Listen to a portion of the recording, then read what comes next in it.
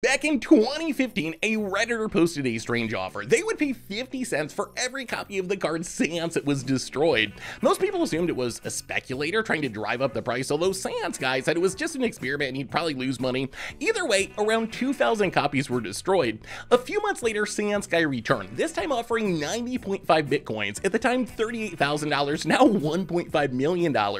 If a pro would build and play a Seance deck at an upcoming pro tour, there was a lot of interest, but the offer was taken down due to legal concerns, with the rumor being Wizards told pros that they couldn't take the offer or they'd be in trouble. This did increase the price of Seance from $1 to $3, although then it was reprinted and it crashed in price and Seance guy disappeared from the scene until now. This week, a Facebook market post appeared offering to sell 10,000 copies of Seance for $2,500. Considering how hard it is to get 10,000 copies of any rare, it's pretty safe to assume this post comes from Seance guy and represents the end of the saga as he finally admits defeat.